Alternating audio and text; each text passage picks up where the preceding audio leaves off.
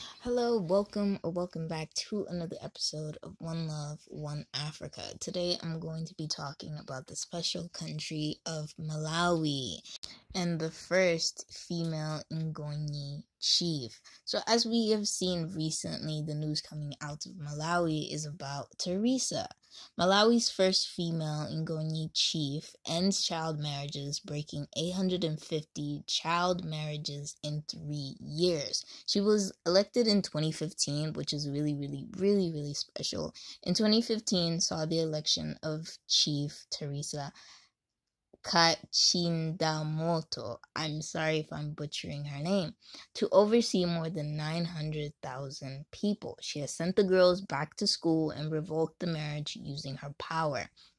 She has persevered in her goal despite opposition. A lot of men, thinking, oh, we should continue doing this. And she's like, no, this is not correct.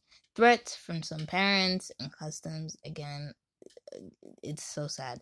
She has also advocated against sexual initiation ceremonies that pay young women and put young women at risk of HIV infection and maltreatment. She is a campaigner for Malawian girls' rights and a role model.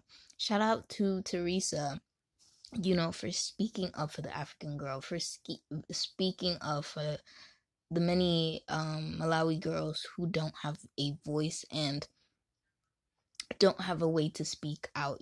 She has been helping so many children just be children.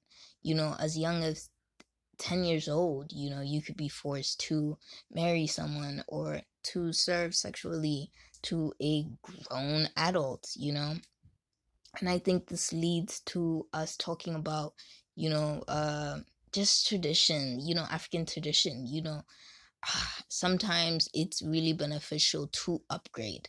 Where are we in society? What do we believe in? Why are we still doing these things to our girls? Why are we still doing these things to our boys? You know what I'm saying? Kids as young as 10 should not be marrying a freaking adult, you know? So we need to think about tradition. We need to look at our tribes. We need to look at the things that we accept and the things that we don't accept.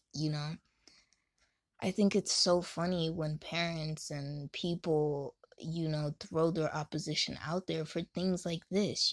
She's breaking child marriages.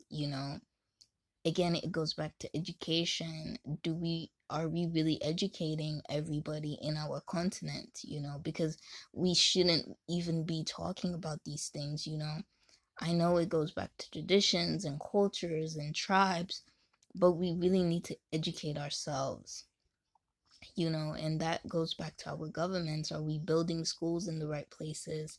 Are we educating people? Are we, showing people the opportunities and how the world is thinking at these certain times? I think sometimes in our tribes, you have one person who's educated and a lot who are not, and that goes back to old thinking, and then it's a deeper and a deeper and a deeper and a deeper hole. But I just wanted to say, oh my gosh, shout out to Theresa for being elected, for standing up for the girls, for being a feminist, just looking out for our young African girls, because we need people who think like her. We need more, African women in our parliaments, in our government, in our governments, in politics, so we can have things like this who are going to save so many children from having to be in these marriages, be in these situations. It's time to save our kids. Let's save our kids from these old traditions. Please, let's save our kids, because they don't deserve this. Those young girls should be young girls, should be playing outside, should be learning how to braid hair, should be going to school instead of thinking, oh, when I turn 10, I'm gonna have to marry somebody. That shouldn't be how That shouldn't be how we do things. So please applaud Theresa for what she's doing and saving so many Malawi girls and being a role model for many women out there. So yeah, let's look out for our African girls. Let's pray for our African girls. Let's protect our African girls, Let's educate ourselves so we don't continue to do these things, There's not only child marriages, there's sexual initiation ceremonies. Again, that just put our girls in so much risk, infections, STIs, maltreatment. It's just so much. So shout out to her for having a campaign, for sticking to her word, for helping young African girls to not be put in these situations anymore. It is 2023.